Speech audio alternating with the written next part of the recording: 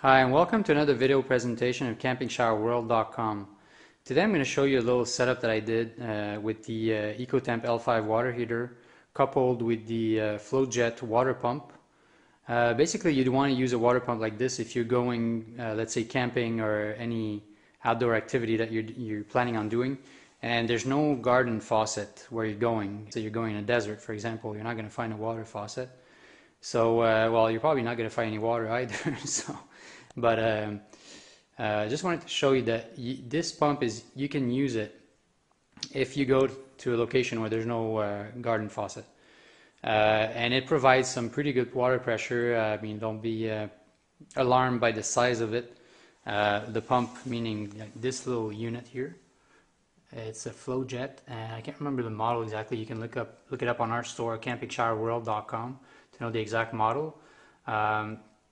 But this little unit provides some really good water pressure, and let me tell you, it's not just a trickle that you're going to get.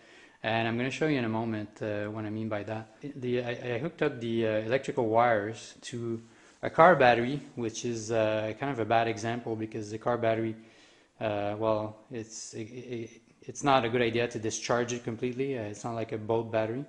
So basically, just make sure that the battery that you're using is a battery meant to be discharged completely and then recharged fully afterwards. But just for this little example, it doesn't hurt to use, at least I don't think it hurts to use a car battery for just this little short example, short little test actually. And and I've got this little bucket of water that's going to be my water source. You know, anywhere where you're going, you can use a lake or like a river or whatever. You just plunge that little tube here, and I just plunge it in the bucket of water. That's going to be my where the water is going to be sucked from this bucket, and then it's going to go up here if we follow the tube, and it's going to go right into the input of the water pump right here. And it's going to come out this way. And if we follow the tube again, it's gonna go into the water input of the Eccotemp L5 water heater, and then it's gonna go through the coil inside the unit, and then it's gonna come out here to the shower head. So the shower head is going back into the bucket. So let's start it, and you'll get an idea of what kind of water pressure that I'm talking about.